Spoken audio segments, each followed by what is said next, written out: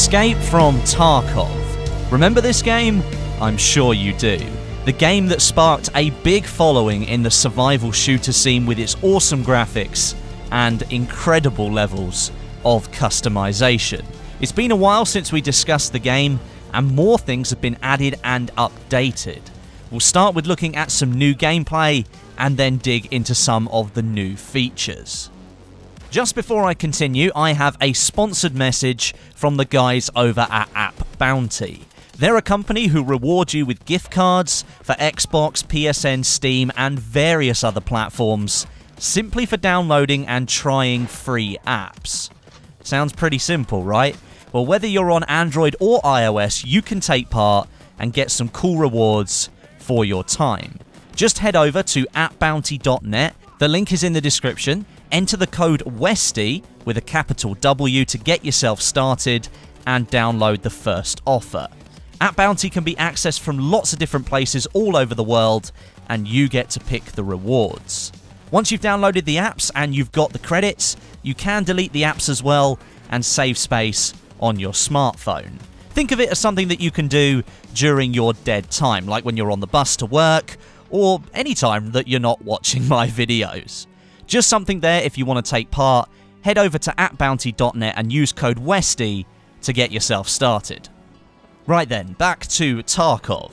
The gameplay in the background is really just a montage of lots of different clips showing off weapons, attachments, weather systems, night combat, and night vision as well.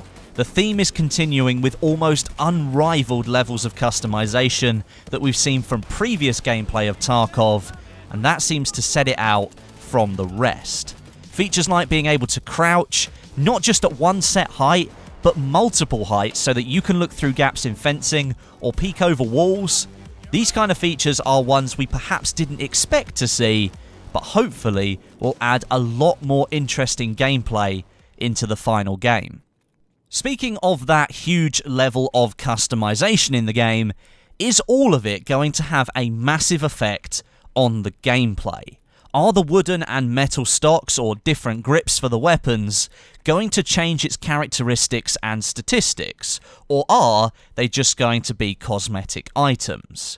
Well, there are said to be different magazines in the game, which can be fitted to certain weapons, so likely we'll see different sizes of magazine, and that will affect gunfights in that you may have to take cover and reload sooner, or you can burst for longer as you've got more bullets to spare.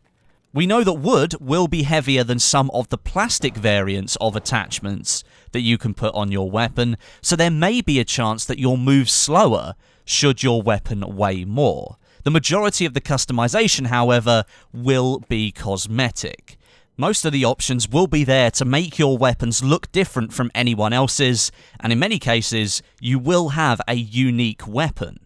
This kind of customization will allow you to sort of go round and spend hours searching for cool attachments to make your weapon feel different from everyone else's, and that gives the game a lot more longevity, allowing players to scavenge around, collect cool loot, and be their own player in the game. There are, of course, missions you need to complete to unlock new areas, and different areas will have different loot that you can collect. There should be a nice mix between gameplay and completing missions, and then going free roam to collect cool stuff.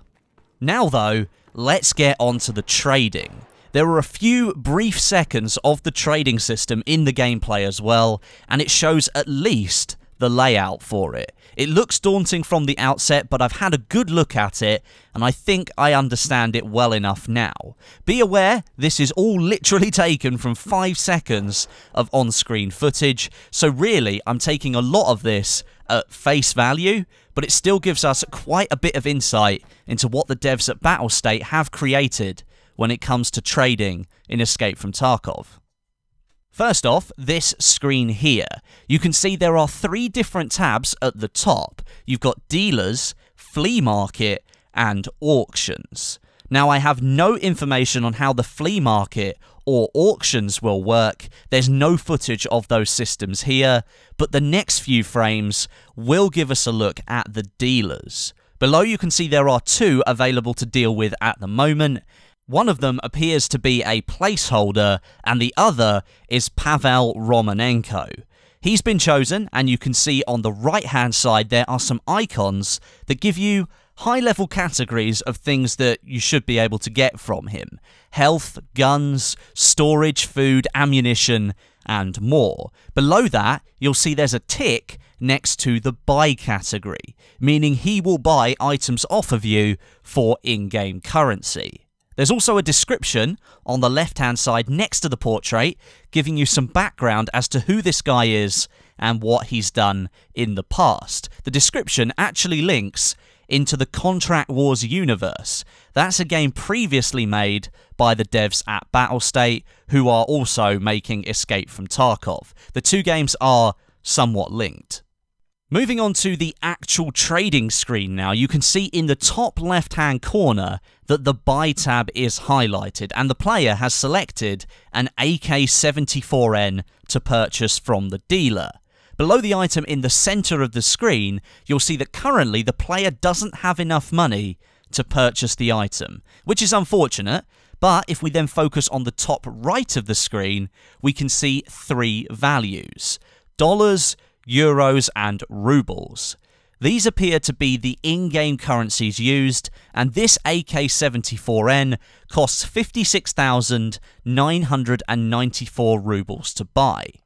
With there being three currencies, will we be seeing different nationalities of traders in the game who will only trade with you if you have their currency? Or perhaps it depends on the origin of the weapons, either they're Russian, European, or American.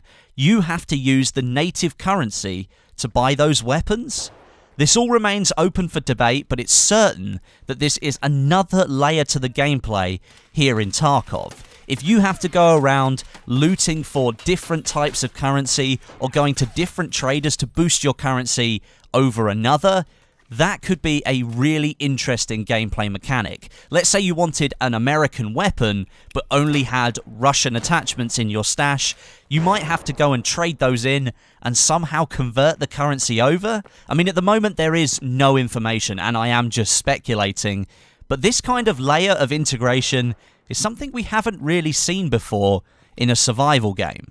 It is worth noting that this is pre-alpha as well, so take it with a pinch of salt, but overall the buying system seems pretty simple.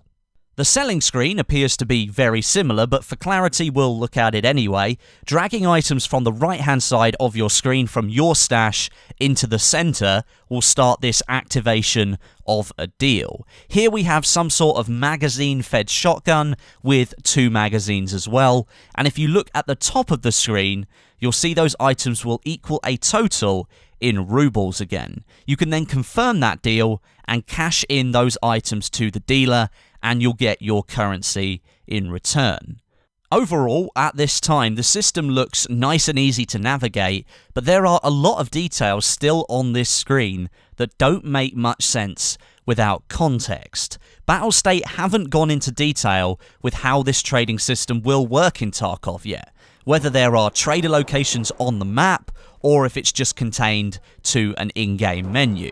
But for sure, it looks like a proper, fleshed-out system where any item you pick up in the world will have some sort of value to a trader, and you can then use those items to gain other parts for your weapons perhaps. Maybe you need some ammunition or even health kits in case you get hurt during combat.